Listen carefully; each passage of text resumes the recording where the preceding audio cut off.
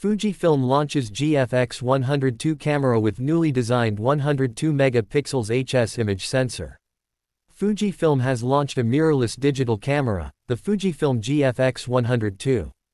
The company has launched compact mirrorless cameras in the past, like the XS20.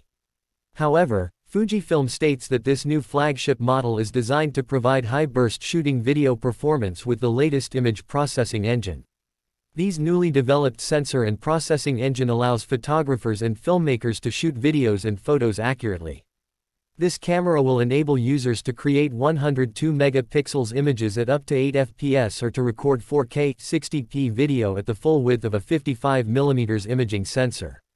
The camera houses an Ethernet port along with HDMI Type-A and USB-C ports to broaden connectivity with external devices. Also, an external SSD can be connected via a USB-C terminal to store the data in any mode or format, including 4K or 60p. Additionally, the buttons of the device have been improved compared to the previous model. 3 buttons with advanced operability have been added to the top grip to improve the user experience. Price and availability. As per the press release, the product is expected to be available in markets towards the end of September.